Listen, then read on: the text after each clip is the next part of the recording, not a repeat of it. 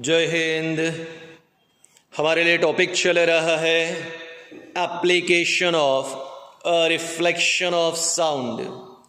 और application of reflection of sound में कल ऑलरेडी हमारे लिए 2 हो गया। पहला था आपके लिए मेगाफोन और दूसरा था स्टेथोस्कोप। मेगाफोन और स्टेथोस्कोप आज हमारे लिए तीसरा आ रहा है। फिर भी कल वाली बात आपको याद दिला दूं, जब भी मल्टीपल रिफ्लेक्शंस होंगे तो मल्टीपल रिफ्लेक्शंस के कारण एम्पलीट्यूड इंक्रीज होगा, और अगर एम्पलीट्यूड इंक्रीज होता है तो लाउडनेस भी इंक्रीज होगा। So as the amplitude increases, loudness also increases। Sound board के बारे में बात करते हैं।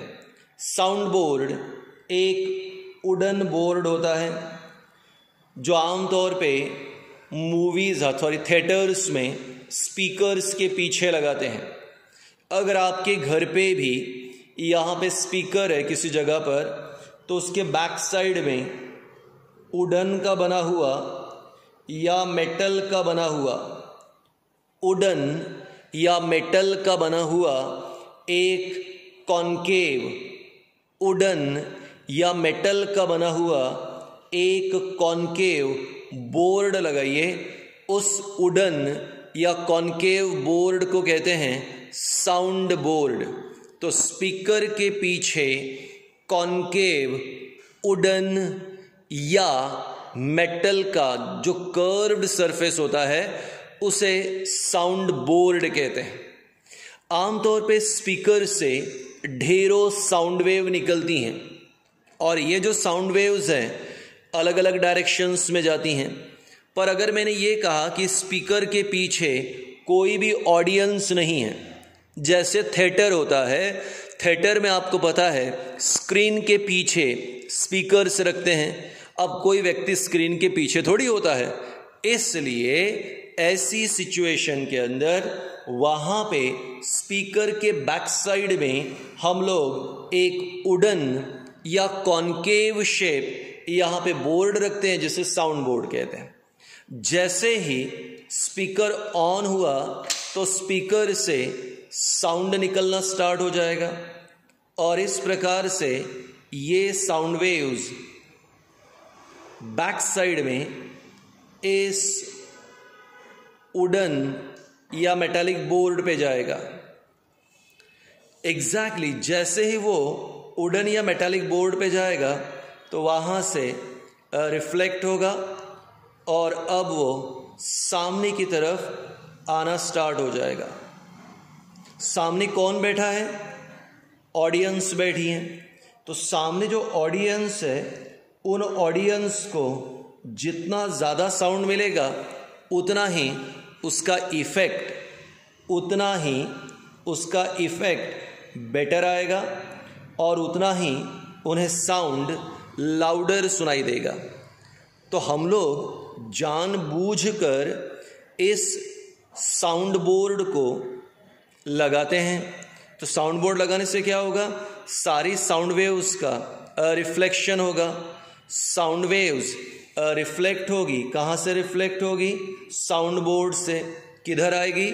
ऑडियंस की तरफ। सो जितना ज़्यादा रिफ्लेक्शन होगा उतना ही ज़्यादा क्या होगा? Amplitude increase. तो आप जानते हो मोर reflection corresponds to more amplitude. अगर मल्टीपल रिफ्लेक्शन ज़्यादा होगा, रिफ्लेक्शन ऑफ साउंड ज़्यादा होगा, तो एम्प्लीफिकेशन भी ज़्यादा होगा। सो मोर रिफ्लेक्शन मोर एम्पलीट्यूड अगर रहा तो मोर लाउडनेस, मोर एम्पलीट्यूड रहा तो मोर लाउडनेस। सो मोर रिफ्लेक्शन मोर एम्पलीट्यूड मोर लाउडनेस। तो वापस आते हैं पॉइंट पे। साउंड बोर्ड एक एप्लीकेशन है। किसका एप्लीकेशन है? Application of reflection of sound का क्या होता है साउंड बोर्ड से?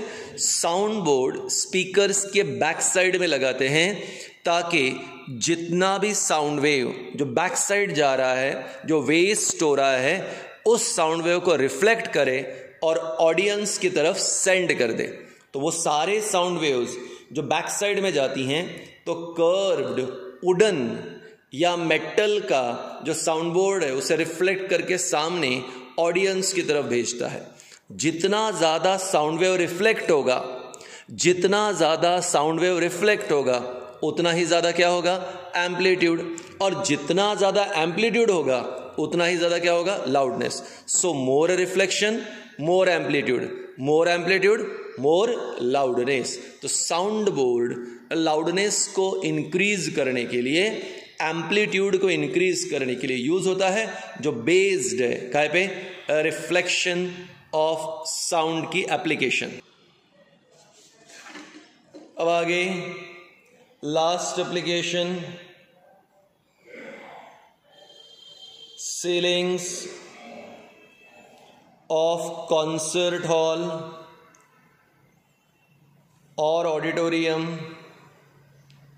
Is curved. Ceilings of concert hall और ऑडिटोरियम इज कर्व्ड। तो आपके लिए एग्जाम में क्वेश्चन आएगा कि Y ceilings of auditorium, Y ceilings of hall are curved. तो इमेजिन करो यहाँ पर हमारे पास स्टेज है। अब स्टेज पे एक परफॉर्मेंस हो रहा है और ये ऑडिटोरियम का या किसी कॉन्सर्ट हॉल का सीलिंग है, यानी रूफ है। कैसा है रूफ? कर्व्ड है। क्वेश्चन यही है कि ऑडिटोरियम या सीलिंग का यहाँ पे जो है रूफ वो कर्व क्यों होता है, उसका सीलिंग कर्व क्यों होता है। आई होप आप में से कुछ लोग बड़े ऑडिटोरियम में या कॉन्सर्ट हॉल में गए होंगे और छत को देखा होगा तो पता चला होगा कि उसकी छत कर्व्ड होती है। यही क्वेश्चन है, वो कर्व्ड क्यों है। तो चले देखते हैं। कॉन्सर्ट हॉल या ऑडिटोरियम बहुत बड़े बड़े होते हैं। लोग सारे एक जगह नहीं होते, लोग पूरे हॉल में डिस्ट्रीब्यूटेड होते हैं। किसी को एक प्रॉपर प्लेस मिलती हैं तो कभी कभी कुछ लोगों को प्रॉपर प्लेस नहीं मिल पाती। अब फिर भी लोग उस कॉन्सर्ट हॉल में कॉन्सर्ट को या किसी म्यूज़िक शो को या किसी प्रोग्राम को प्रॉपरली सुनते हैं या उन्हें ईजीली सुनाई देता है, प्रॉपरली सुनाई देता है। Why it is so? तो आंसर है, जब स्टेज से कोई कॉन्सर्ट शुरू होता है तो स्टेज से यहाँ पे चारों तरफ साउंड वेव्स निकलती हैं। जो स्टेज से साउंड वेव्स निकलती हैं, ये साउंड वेव्स चारों तरफ स्प्रेड अप होने लगती हैं और ऐसे ही साउंड वेव्स ये यहाँ पर सीलिंग की तरफ भी जाती हैं। यानी वो चारों तरफ तो स्प्रेड हो रही है, साथ ही साथ वो ऊपर की तरफ भी जाती हैं। जब ऊपर की तरफ साउंड वेव्स जाती हैं तो कर्व्ड सीलिंग होने के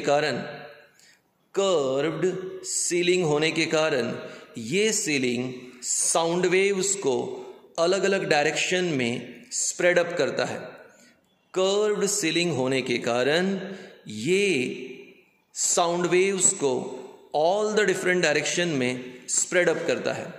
और जब साउंड वेव्स डिफरेंट डायरेक्शन में स्प्रेड अप होती है तो ऑडियंस जो हॉल के किसी भी कॉर्नर पे बैठा है, वो पर्सन जो हॉल के किसी भी एंड पर बैठा है, उसे क्लियरली लाउड साउंड सुनाई देता है।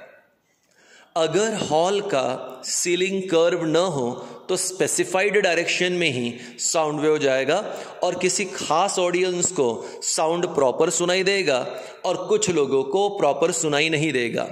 So the person who is sitting in concert hall must here proper and loud sound in order to just give him such a good experience of sound.